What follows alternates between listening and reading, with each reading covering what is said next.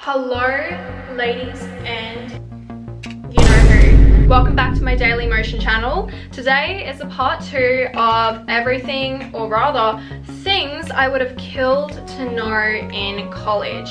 So the previous one in high school, things I would have killed to know in high school, if you haven't watched that went really viral. You guys really enjoyed it, and I'm here with another banger. College university edition. I say that this one is actually a lot more important because college, it can break the bank, let's just say that, and it can also waste a lot of time in your life, and you don't necessarily need to go to college. I really wish I knew these things in college, and if I could go back in time, I would have definitely implemented all of this stuff. So take some notes, don't forget to like this video and leave a comment. And also you guys, my En route collection is now out. Look at the phone case. This is one of the phone cases, but yeah, link will be below. Ich liebe dich. Hope you enjoy the video. You do not need a university degree, and I don't recommend going to university unless you absolutely have to. We're going to get into more reasons later on, but to keep it brief, only go to university if you really need that degree. Like you want to become a doctor or a lawyer or an engineer, and you actually have to go to school for it. If you want to be like a computer scientist, a coder, you literally can learn that skill yourself. Especially if you want to go into business or you want to be an entrepreneur. Some people go to like entrepreneurial school and like get an entrepreneur's degree. Like, what the fuck is that, bruh? The way you're gonna learn is to go out there and get into the field. I really recommend not going to university unless you have to, because, well, you're just gonna have to watch the rest of the video. You will definitely, most likely, change degrees. Because how can you be expected in high school to know what you're going to do? They expect you to know yourself so well that you're going to be able to pick the perfect degree and then have a career in that for the rest of your life. Like, it doesn't work like that. When I was 18, I wanted to be a film director. I went into university doing a film degree, and then I changed to psychology. Do I even want to be a psychologist? No. But if you know what you want to do, good. But the point is, you don't know who you are, therefore you don't really know what you truly want, and you're most likely going to change degrees. And that's why I don't really recommend going to university. That's not the rest of that argument. You're just gonna have to watch the video. Number 3, you don't have to go to university immediately right after high school. There is so much pressure, I think, to not take a gap year, or if you do take a gap year, you can only do 1 year or 2 years, and beyond that, well, just don't go to college. You know, there's that stigma, in my opinion, and you can feel a lot of pressure to go to college immediately, otherwise you feel like you're going to miss out.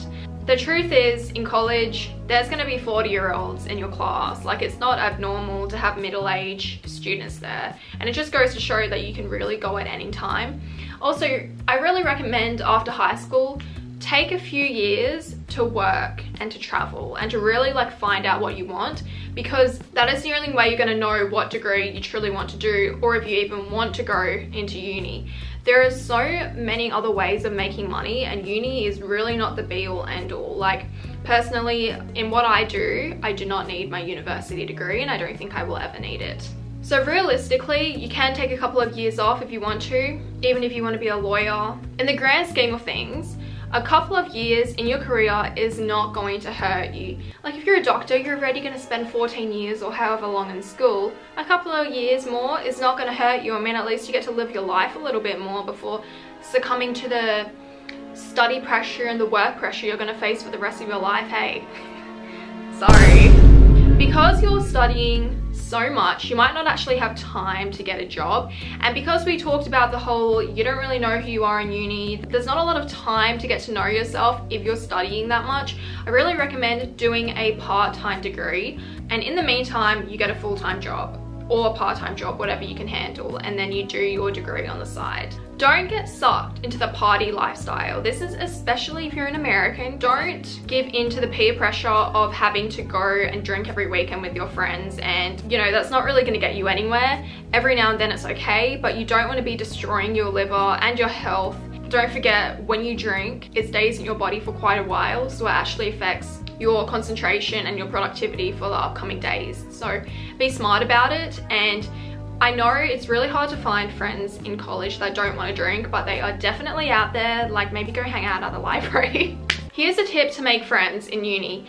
It is really easy to make friends, especially in the first couple of weeks, like orientation week, because everyone wants to make new friends. Everyone wants to meet new people. Everyone is in the same boat. So they're all feeling a little bit nervous just like you. University, I'm gonna find myself, I'm gonna chill, I'm gonna have fun, meet new people. Yes, all of that. But you have to know that your career actually starts the moment you begin university, and you will see it, especially if you go to a competitive school. The school I went to, people were 18, 19 working at Google, and I went to school in Sydney. Now my hometown in Perth, it's very normal for people in uni, 20, 22 years old, to be working at a cafe still. There's nothing wrong with that, but when you go to a bigger city, I found the students there, they're already working in corporate and they're getting internships. It's very ruthless. There's only a limited number of positions in the field you want available. You're competing with all those people, so you need to do everything you can to level up. Also, you're not going to have time to figure out who you are, like I said.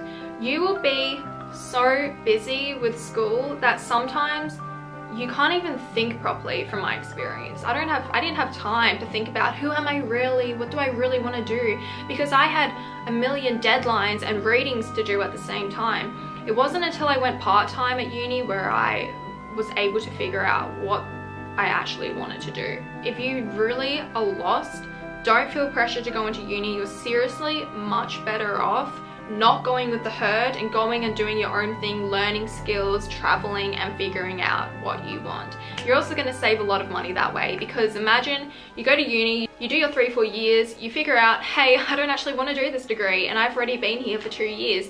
Do I continue for another 2, or do I just drop out midway through? And you've already spent all that money and now you're in debt. Like, seriously, take a couple of years off. I didn't actually learn that much from college. I did a psychology and marketing degree. I was actually previously in the marketing field earlier on in my life because I was working in startups and I was doing my own business stuff related to marketing. So I felt like marketing really didn't teach me a lot.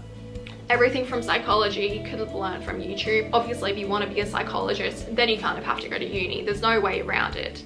If you can learn it from the internet, learn it from the internet. So know that if you're going into a degree where there's no end goal, aka if you're doing medicine, the end goal is to be a doctor or something in the field, right? But for example, if you're in a psychology degree and your end goal is not to be a psychologist, you can be in like pretty much any other field. Your degree is very open-ended like that. There's a high chance you actually don't have to go to uni. With that being said, I learnt the most in uni through myself as opposed to classes. Like, do I remember the high level statistics I did 1 year ago? No. You need to use this time to connect with other people. The person you're sitting next to literally could be the CEO of a future billion-dollar company. That's a connection right there. Your professor is going to have so many contacts in the field you want to work in. Go and talk to literally everybody and make friends with everyone. Majors and minors, I don't know the difference between them still. Like, genuinely, I know majors are a huge thing in America, but in Australia, we don't talk about majors. We talk about our overarching degree. Mine is a Bachelor of Psychological Sciences majoring in marketing. So Americans are like to me, what's your major? And I'm like, marketing. They're like, oh, so you did a marketing degree? I'm like, no, I did a psychology degree. So I don't know the difference, but what I will tell you, for my Australians especially, usually you can major in something under your degree. For example, I majored in marketing. And what it means is it takes your electives and your general education courses and it replaces it with marketing or whatever other major you want. For example, in psychology, you could have done neuroscience, like optometry, biology, you could have majored in those and a bunch of other ones, but I chose marketing. And it's really good to do that because it also broadens your job horizons. My first ever marketing job, they hired me because they liked that it was paired with psychology. But obviously, if you're applying to marketing with just a psychology degree, sure, you may get the job, but the person with marketing in their degree is going to be favored because it's just like a unique combination. So have a look into your degree and see if that's an option, because every university is seriously so different. No one cares about your SAT score, your AP scores, or my Australians, your AHHAH. No one cares about it, especially if you're going to a high ranking school. Everyone has an AHHAH over 90, baby. No one cares that you got a 99.95 AHHAH. No one cares that you got a 1600 on your SATs. If you talk about it, you're probably gonna look like a dickhead. I'm like, seriously, no one cares. no one cares. Don't be afraid to do things alone in uni. It's so common to see people eating lunch alone, walking around alone, going to a college party alone. It's totally normal. I highly recommend you doing it, and you know, you're literally an adult now. Get used to doing things alone. Join as many clubs as possible because you're going to get insider connections and you're just going to meet a lot of people, and it's good to have a social life. Also, you can put those clubs onto your resume. Get a therapist during college, and a lot of unis, they offer free counseling. So I really wish I took advantage of this, because when I was 18, I was very, very depressed because I was so lost. And you're so young at that age. I don't think I had the life skills or the mental strength to be able to handle everything, and I just really didn't know how to navigate life. And I was doing it all alone, and I didn't want to get a therapist because I was like, oh, they're not going to understand me. But seriously, guys, just do it. Get a therapist. Use BetterHelp. Talked about it in my last therapy video, go watch it. I ended up getting a therapist in my final year at uni, literally half a year before I graduated, and it was just really nice to have someone to talk to every 2 weeks and genuinely care about how you're going and seriously like hold your hand through things. I really regret not getting a therapist in my first year of uni, because then I would have been with her for a couple of years. Like, she would have been with me through everything, and college is a really tough time. So take advantage of any free services that your school offers, whether it's the gym or therapy or whatever like classes are being offered. Okay guys, that is everything I wish I would have known in college. Follow your own path, forge it out, okay?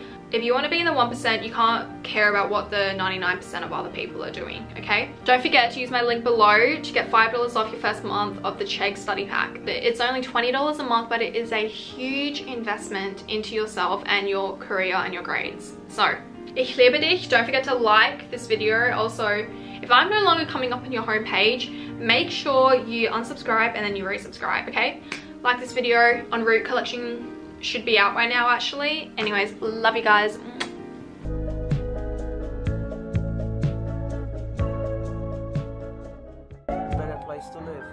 Roman, vacación.